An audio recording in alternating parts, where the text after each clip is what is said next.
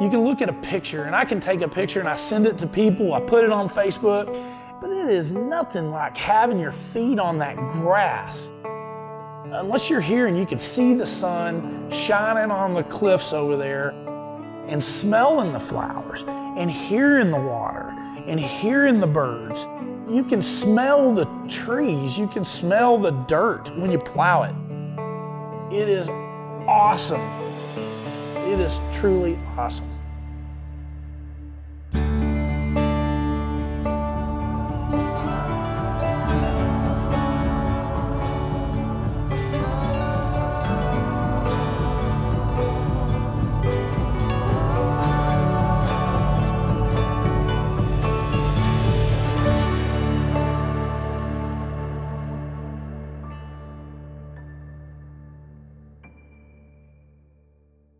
I come down 70 out of Dickens heading towards Spur, and then finally get to my road.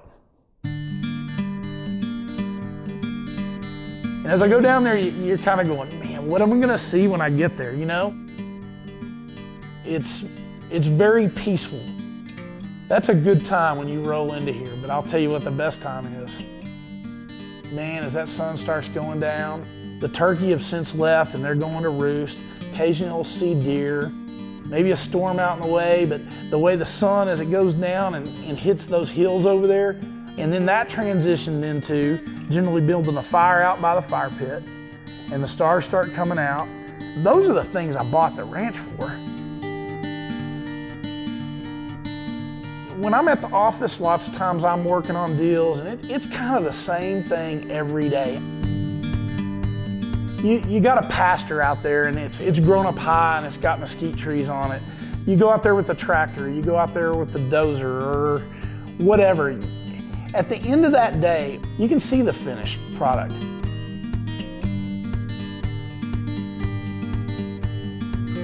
There was nothing here.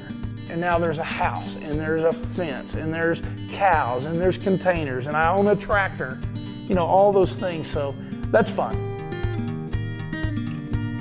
I'm blessed for the fact that I've got mule deer and whitetail, I have turkey, and I have quail. Since we've had this place, we've had turkey from this place for Thanksgiving. And there's something neat about that. You know, I've always been a hunter. I have felt the responsibility on leases to take care of nature. Well, that even takes another level when you own a place.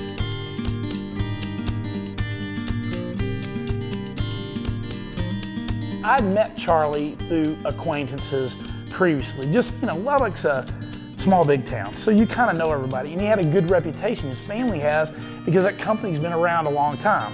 You know, when you're buying something like that, whether it be your house or a ranch, it's a big purchase. I didn't know about fences. I was talking about deer feeders. You know, I knew some from leases, but he helped me.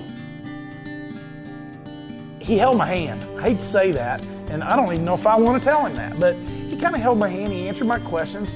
I trusted him.